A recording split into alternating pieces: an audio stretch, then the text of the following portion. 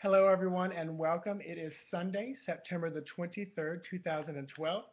I pre-recorded these videos while I was on vacation, and I am setting the intention that you will receive healing and guidance from taking the time out and watching these videos. So let's go ahead and dive right in and see what's going on today.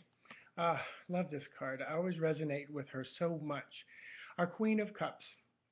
I've talked before about the kings and how they show some of the castle in the background because that kind of defines who they are.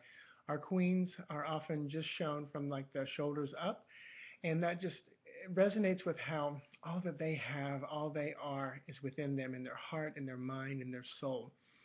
The cups are about emotion, so oftentimes this will represent a woman in our lives, or you as a very feminine person or a woman who has mastered their emotions. They've come a long way through the emotions, grown, and they are in very much control. They still have their moments, but recognize them, and they recognize them in other people as well.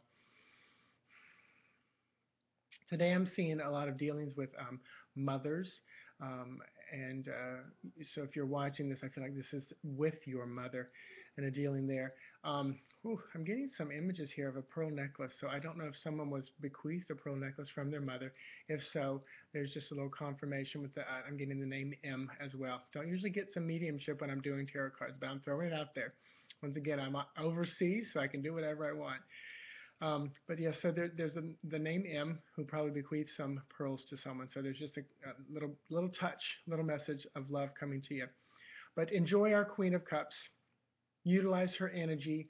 Shapeshift into her today if you feel you need to come to grips with who you are emotionally and not let it get the best of you.